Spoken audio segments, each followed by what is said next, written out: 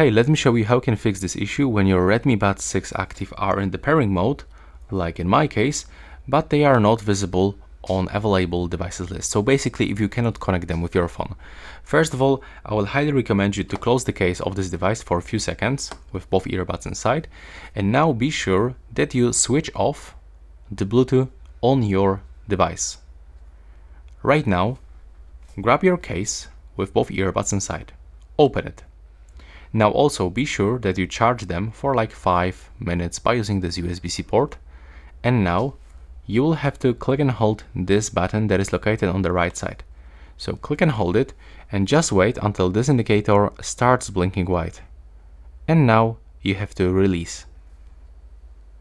Then on your device, you will have to just enable Bluetooth one more time and click to pair new device. Wait for available devices list, and as you can see right now it works, so you can just click on them and simply pair. Of course you will have to wait for the pairing request, just like this.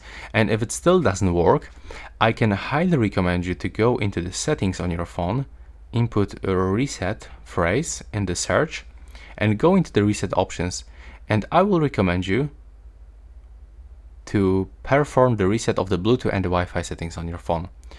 And that will be all. Thanks for watching. Right now, please subscribe.